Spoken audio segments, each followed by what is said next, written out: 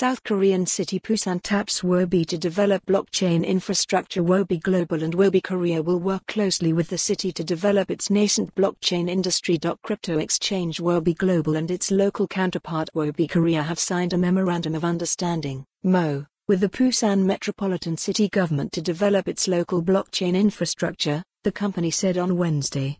The city of Busan is pleased to partner with Huobi to foster the growth of our blockchain ecosystem, Hyung-Jun Park, mayor of Busan, said in a prepared statement.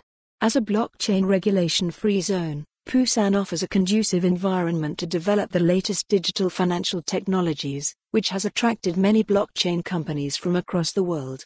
Under the agreement, Huobi Global and Huobi Korea will work closely with the city to develop its nascent blockchain industry, partnering in research and development, technology and financial support for the Busan Digital Currency Exchange, as well as the recruitment of blockchain-focused talent for the Busan Local Exchange. Huobi has been operating in South Korea through a local office since 2019, where it is regulated under a license issued by the Korean Financial Services Commission last year. It is among the largest crypto exchanges with daily trading volumes of over $800 million. Busan has previously roped in crypto exchanges FTX and Binance to work on its blockchain efforts in broader plans to become a global blockchain and financial hub. In August, Mayor Hyung-Jun said he will not stop in efforts to make Busan a blockchain hub.